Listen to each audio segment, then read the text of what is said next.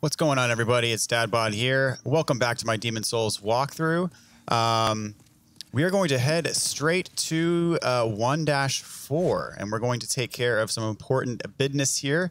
So what we're going to do is we're going to do a little bit. We're going to do a little bit of this level. Actually, most of it, I should say. We're not going to kill the boss, but we are going to make a substantial dent in this level, and then we're going to do all the world tendency stuff in World 1. First things first, I'm going to take these guys out with my arrows. In the last episode, I did buy pretty much as many arrows as I possibly could, and you are going to want to do the same. And you will see why in just a little bit here. Why I recommend having a lot of arrows for this part. So just make sure that you have plenty of arrows in stock. I believe there's a crystal lizard up here. Yeah, see if I can get him. If not, it's not the end of the world. I don't need to upgrade anything else in this playthrough, but might as well get him if I can, right? Ah! Is he going? Oh, got him. Nice. There we go. So there are 3 Black Phantoms.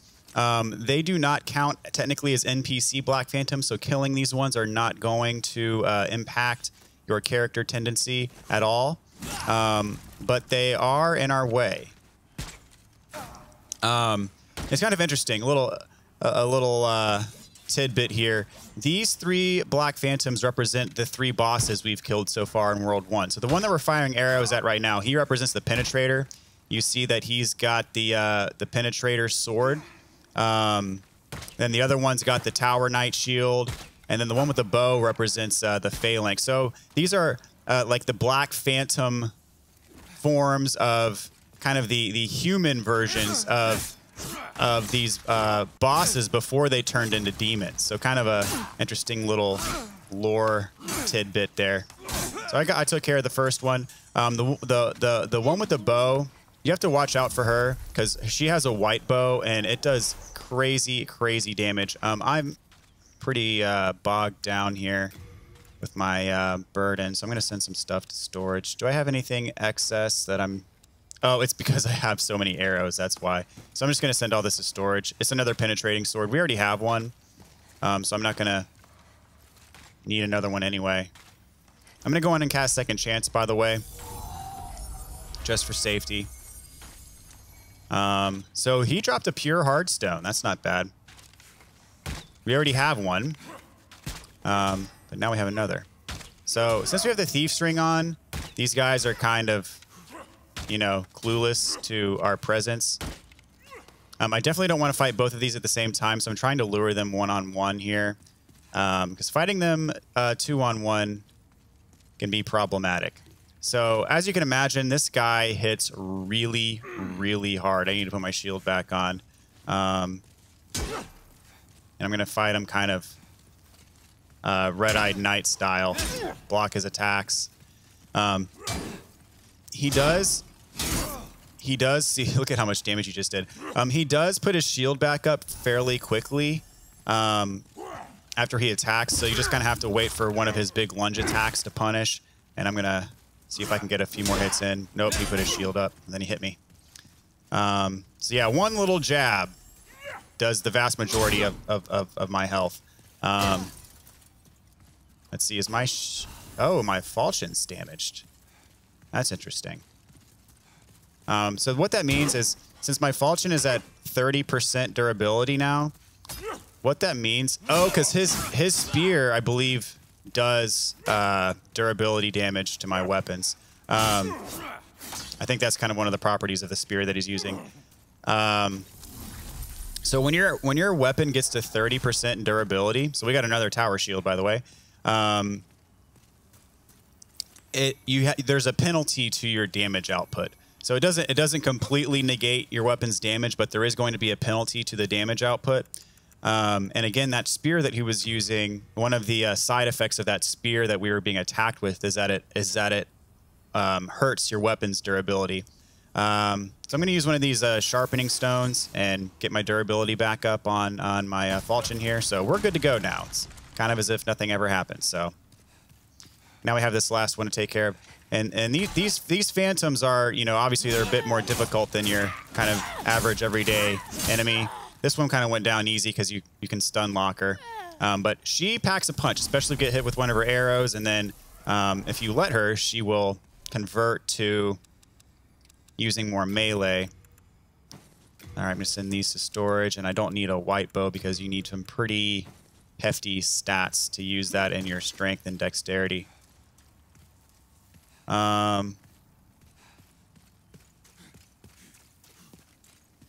So this way, we have a Stone of Ephemeral Eyes, and you cannot go through this gate.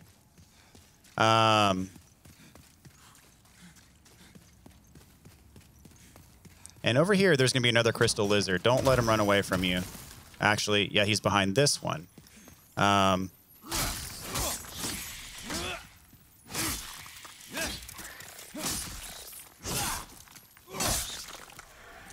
So we got some sharp stone chunks. So he drops kind of the higher tier sharp stone and hard stone. Through here, there's going to be a red-eyed knight that comes through. Kind of just circle through here and lure him out because he's hanging right on the inside there. You don't want him to surprise you. So just sneak up behind him, get a backstab, or face him however you so please. We got a sharpening stone. Nice. So we got the one that we used back. So in here, there's going to be a couple, I think there's a couple archers up there. Yep. And then there's going to be another red-eyed knight that attacks us. And this one has a claymore. And so he hits extremely tough. And then we have this assassin guy. So lots of enemies to worry about. So once we get up to a certain point on these stairs, that red-eyed knight's going to attack us. And so, obviously, fighting him on the stairs is not ideal. So we'll charge after you. See if we'll come down here and fight him on this platform. He's got a claymore, so he is going to hit very, very hard. But as long as you get a backstab and keep the pressure on... Oh! I need to heal up. Fortunately, that did not... Oh, he died from the fall damage. That's funny. Fortunately, he did not take my second chance, so I do not need to recast. All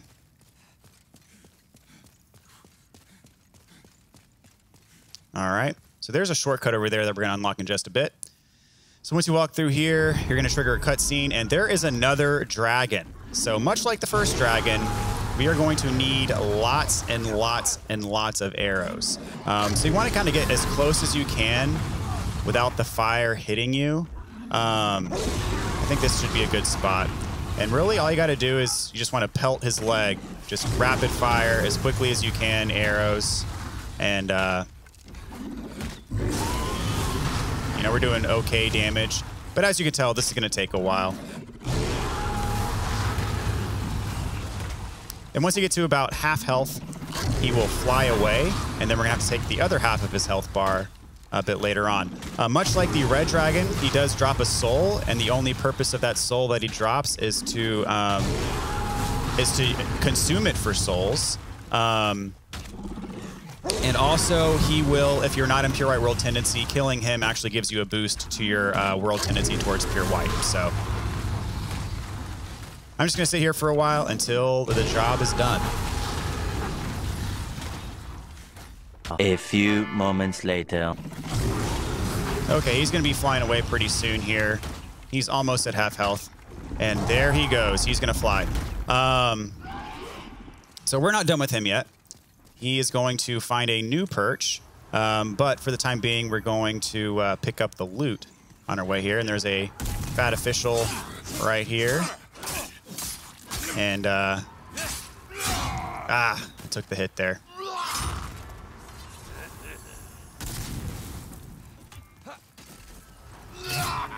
See if I can get a backstab. There we go.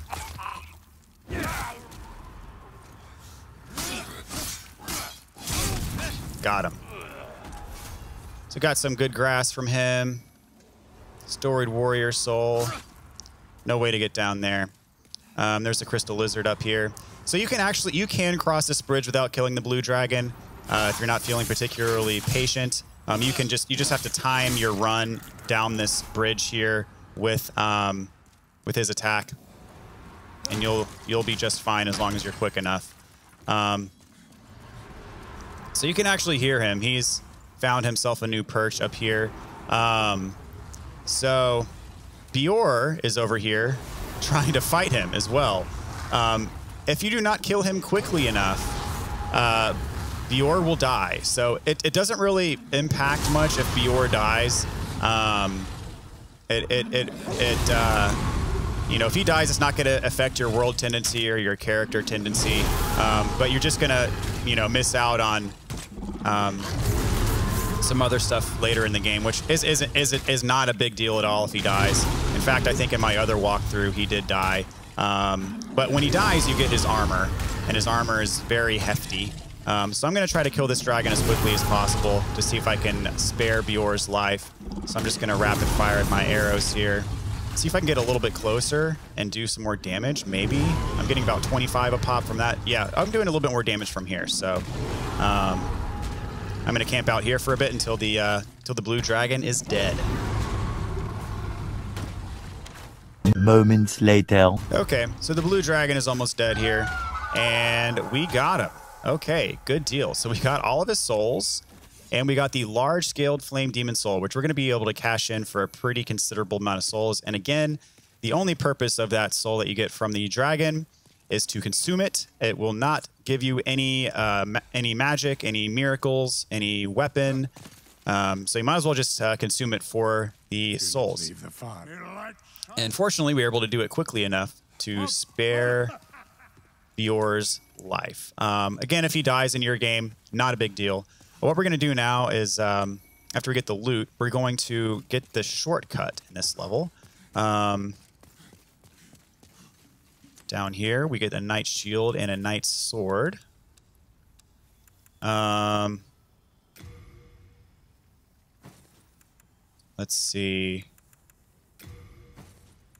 So we're going to stick with our current setup here. Send this to storage as well. So over here is where the shortcut is. Pull this lever. It's going to open up this door right in front of us.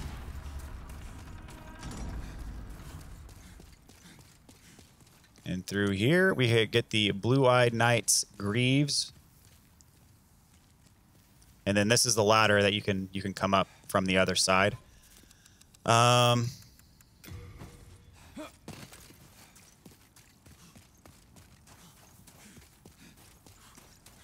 we're going to head on back this way, past Bior.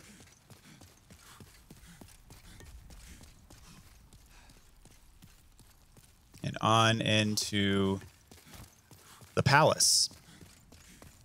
And here is Ostrava, our good friend. Oh, it's you. So he passes away, and he leaves us the Mausoleum Key. And we need this for something that we are going to get later on in this level. So that's what we came here for, was that Mausoleum Key. So we're actually going to return to the Nexus at this point. And we are going to save the boss for later. I like to kill this boss last. So we're going to save him. Actually, I should be taking the shortcut now that I think of it. Don't know why I was going the long way. Actually, this shortcut did not exist in the PS3 version. This is an addition to the remake. So they threw us a little bone here, especially once you unlock it. It allows you to get past the blue dragon way easier if you did not decide to actually kill him. But again, I do recommend that you kill him because the rewards are pretty nice, including but not limited to the boost to your world tendency. So,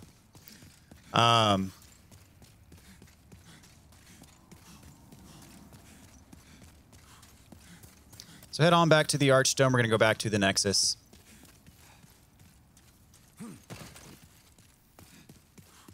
And we're going to do some housekeeping real quick. Do some leveling up.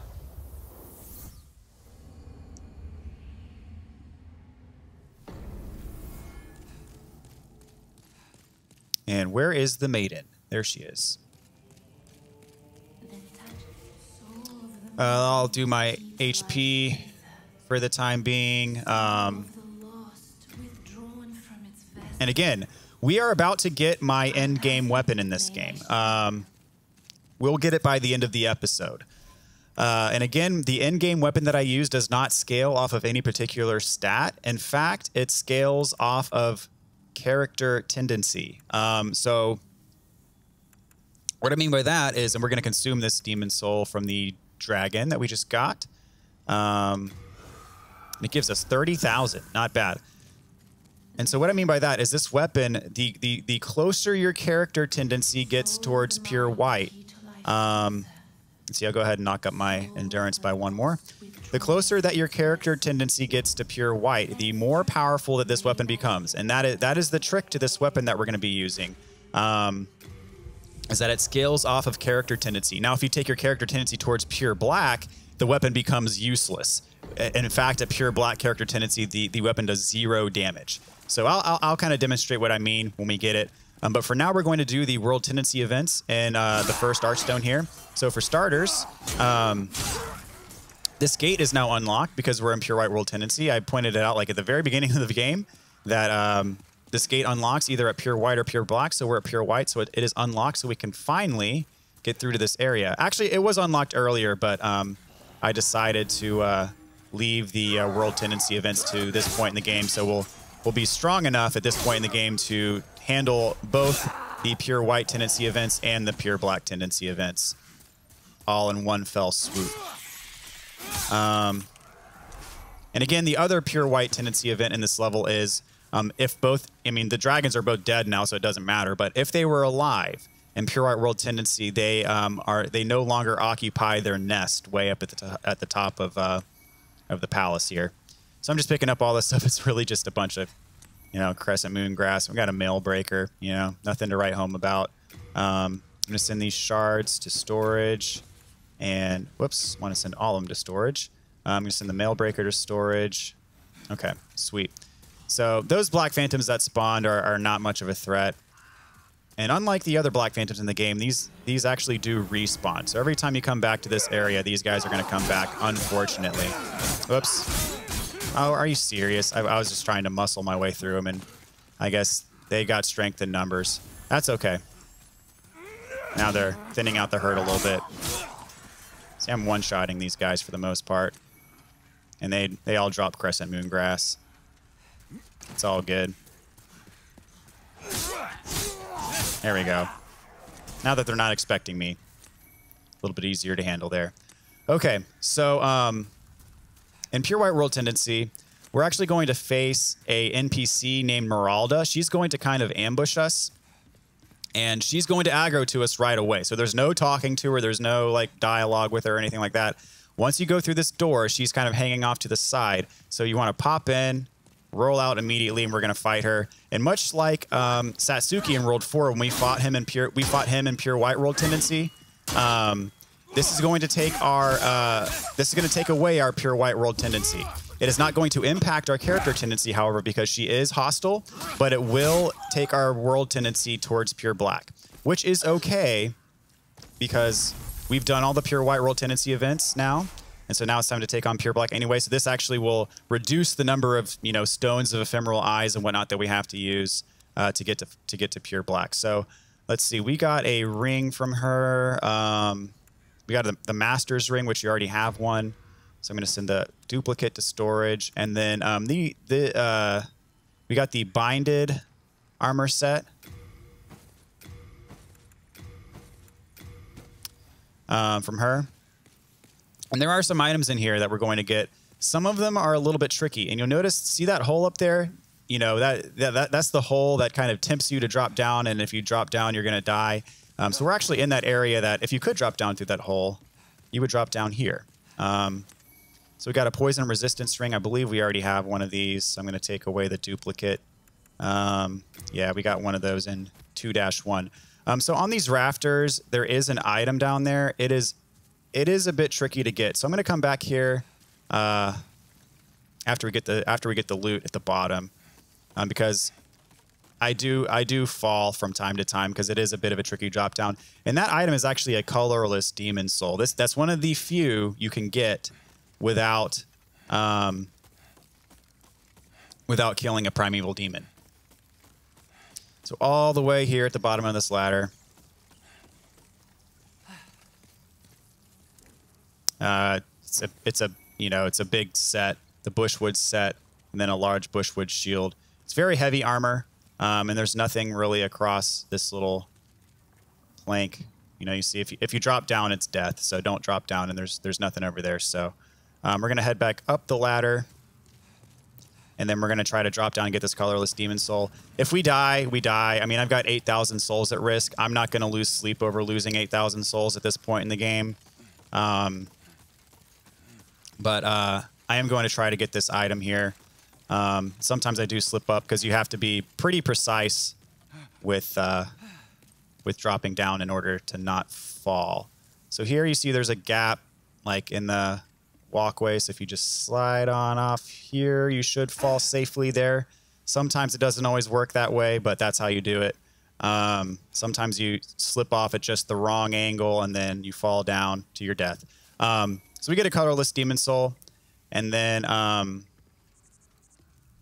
technically there is a way. Yeah, you can slip down onto this one right here, and I missed it, but I don't care because really, if you land on that one, it allows you to get all the way to the bottom without dying. But in any case, I'm not been out of shape about it, so I'm gonna go ahead and reload the level. Basically, use the Archstone to either warp or reload. That takes your world tendency changes into effect. So you see now, before we were at pure white, now we're at neutral because we did kill Miralda. So now what I need to do is we need to kill ourselves 4 times in human form using Stones of Ephemeral Eyes to get to pure black. So that is our next mission, is to get to pure black world tendency. And so the quickest way to repetitively take deaths in human form is to run over to this cliff over here and just roll off. So we're going to need to do this 3 more times to get our world to pure black. And as with the other worlds and pure black world tendency, we are going to be killing the Black Phantom version of Miralda, which, as with the other Black Phantoms, is, you know, it's a much more difficult version of the enemy. And then we're going to be getting the Primeval Demon. So I lost my souls permanently. Remember, I fell off the ledge in that little, I guess it's like a well or something like that. I fell off the ledge there, and I didn't go back and retrieve my souls because they probably would have been on those rafters, and I would have had to drop down and do all that again, and I wasn't about to do all that over. So, so that was number 2.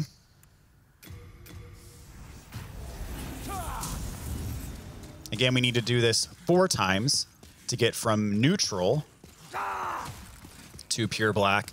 And if you're in pure white, you actually have to do it 7 times to get from pure white to pure black. But since we were in neutral, we only have to do it 4 times. So even though this is only the 3rd time, I'm going to go ahead and reload the level just to double check that my math is right here.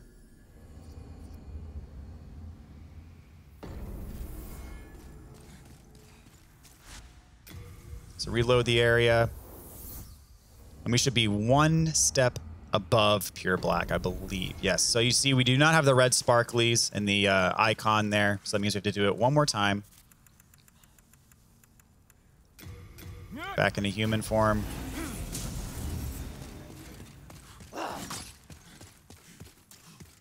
And I feel compelled to pick up this bloodstain every time. Because why not?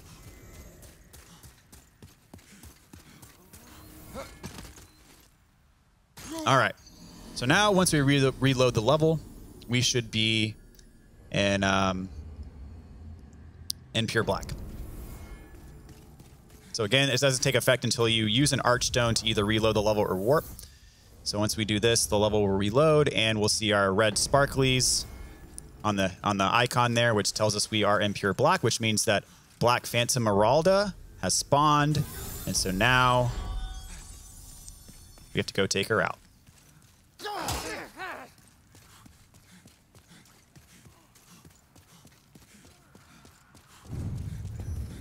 And unfortunately, these Black Phantom Draglings do come back. And in pure Black tendency, they are going to be a little bit more difficult than they were before. And letting that Crystal Lizard get away, but I don't need it, so.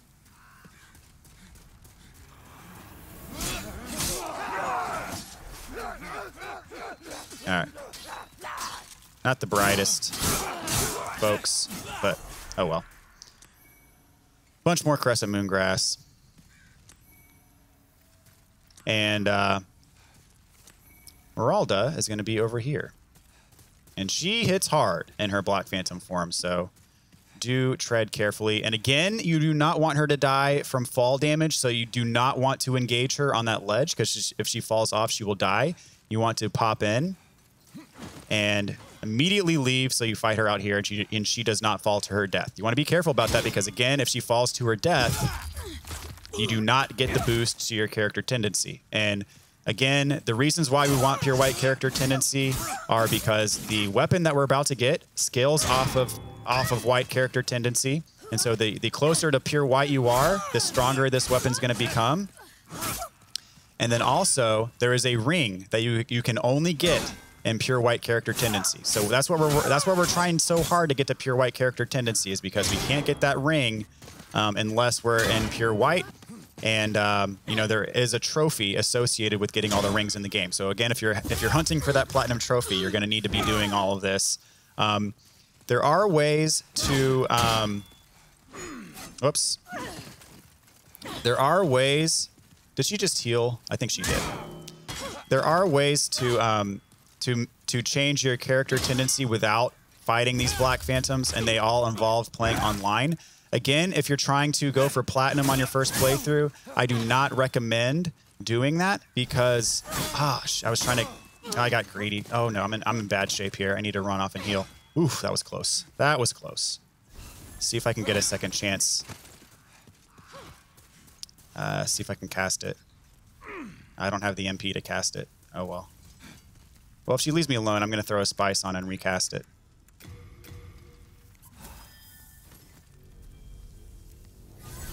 So yeah, about 2 hits, she can do me in here.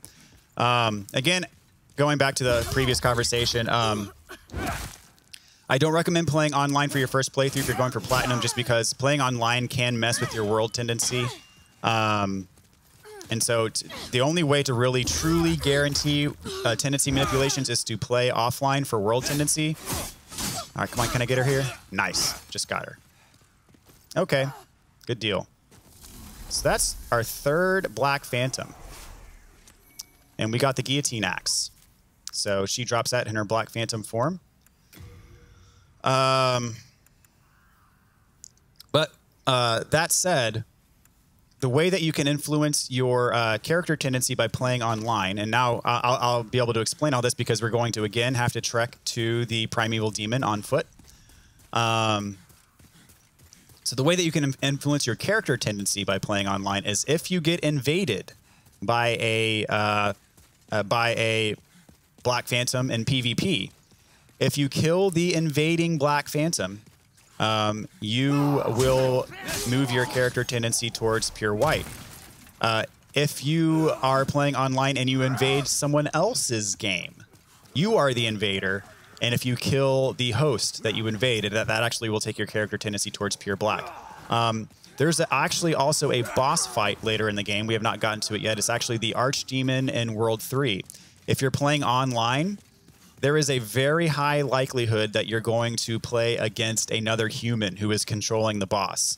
And so if you win that fight, if it turns out that you're fighting another player in PvP in that boss fight, and you win, that will take your character tendency towards pure white as well.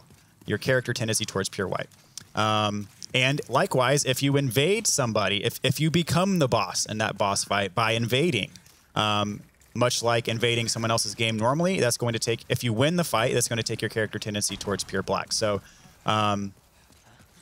if, let's say you mess up on one of the 5 Black Phantoms, my recommendation is to play online for the old monk fight. That's the Archdemon in World 3, is play online for that one fight.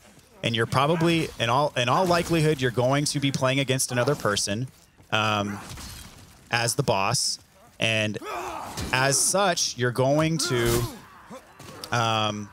when you kill the boss, you're going to get that benefit to your character tendency. Now, that said, it can be a bit challenging to kill. I mean, depending on how good the player is that you're playing against, that boss can be pretty challenging. So just beware of that. It's actually a fairly easy boss if you're playing offline. If you're playing online, it really depends on the skill of whoever you're matched up against. But again, if you mess up one of these Black Phantoms and you need that extra boost to your character tendency to get to pure white, that's one way to do it, is to play online for the World 3 Archdemon.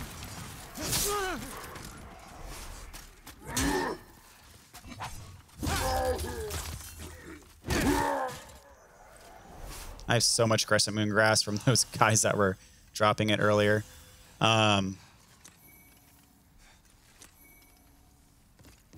This one I'm just going to run past. Oh, he broke my guard. Okay.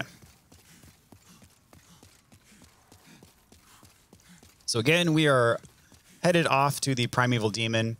And if you hadn't watched my other episodes where we kill the Primeval Demons, the reason why we have to do this on foot is because if you warp, it is going to incorporate the change to your world tendency towards pure white that you get from killing the Black Phantom. And that will despawn the Primeval Demon. So just keep that in mind. And if you kill the Primeval Demon first and try to warp to the Black Phantom, killing the Primeval Demon shifts your world tendency towards pure white.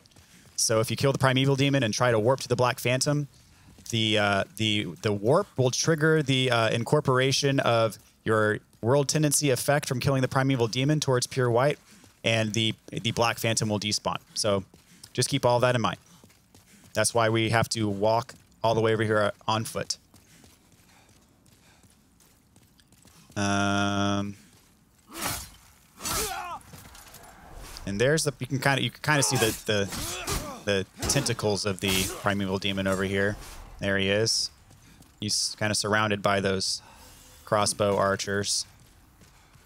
And as with the other ones, I'm going to throw on my Providential Ring just to increase the likelihood of getting that colorless demon soul. Because again, it is a very common drop, but it is not a guaranteed drop.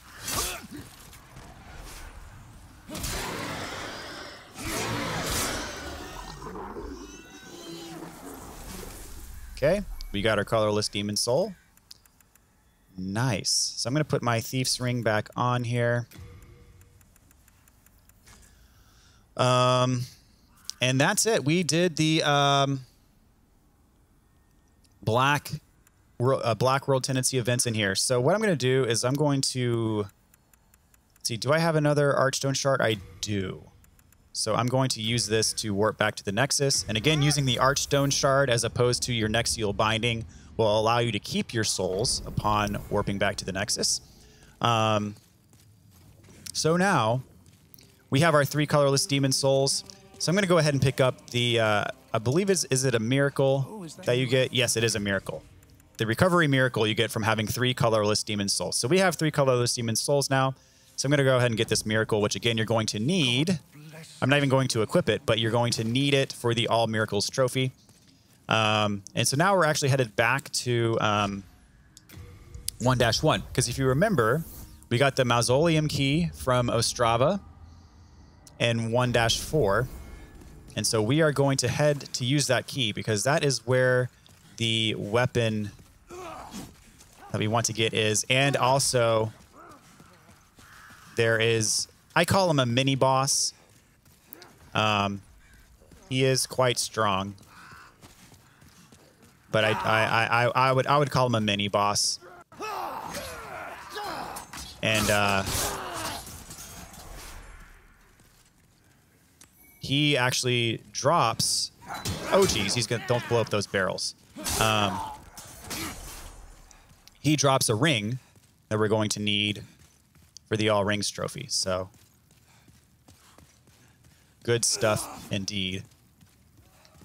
And so this is the shortcut that takes us up to the top of the level.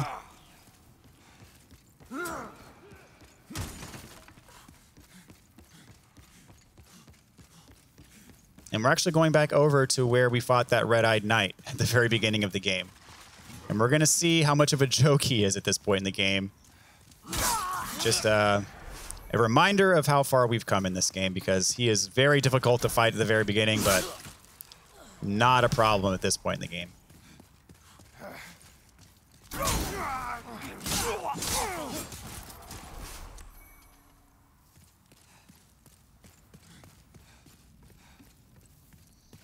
All right, so I'm still going to run ahead. Shield up. Just, whoop. There we go. Just like that. So we got the Mausoleum Key. That unlocks this door, which was previously locked. And in here we have Old King Doran.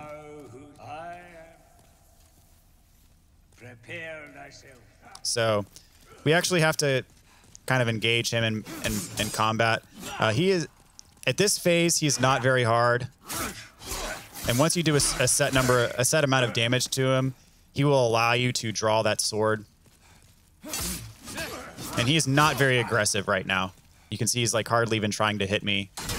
And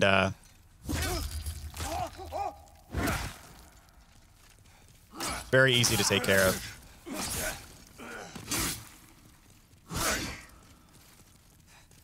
And eventually, once I get him to a certain, probably I think you get him to 75% health, he'll stop fighting you.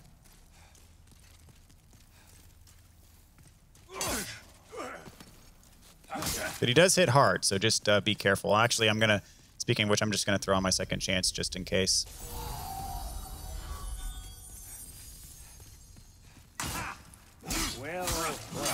Okay. So we've done enough damage to him. And so as a reward, we can draw the Demonbrandt. So this is my pretty much in-game weapon for my initial playthrough. So let's check it out. The Demonbrandt, as you see, it requires 18 strength and 14 dex to use, but it does magical and physical damage. You'll see the bonus that we have. The bonus is in line with the character tendency boost. So because we've killed 3 Black Phantoms, the plus 78 and plus 66 is going to, be boosted because we killed those 3 Black Phantoms. Once we kill all 5 and get to pure white character tendency, that plus 78 and plus 66 is going to be a plus 130 and plus 110. So once this weapon is fully boosted, you can see just how crazy the damage is going to be. So right now, as we have it equipped, it does 384 damage. Compare that to our Crescent Falchion, which does 261. It is a bit of a slower weapon that takes more stamina to use, but it hits so hard. It's very good at breaking enemies' guard and stunning them. And so this is a very good weapon to be using, and especially once we get to our pure black character tendency, it's going to be even better. On the other hand, if you have pure black character tendency that instead of plus 130 and plus 110 like we would have in pure white, in pure black character tendency, you're going to have minus 130 and minus 110, and this weapon's literally going to do 0 damage. And so the only way to get this weapon more powerful is to increase our character tendency towards pure white. So I'm going to be using this as my primary weapon for pretty much the rest of the game. It is a little bit heavier, but since we've been upgrading our stamina, we have enough equipment burden to equip it without really any cost to us. So this is the Demonbrandt, and this is what I'm going to be using for most of the rest of the game, and it's very strong now, and it's only going to get stronger. So very good for us. So I'm going to go ahead and cut this episode right now. We're going to pick back up right where we left off next time. Thank you guys so much for watching. Please consider joining the squad by subscribing to the channel. Leave a like and a comment. If you're stuck, if you need any help with anything, let me know. I've been trying to be as diligent as possible about responding to people's questions and whatnot. So anyways, take care of yourself. Have a good day, and I will see you in the next one.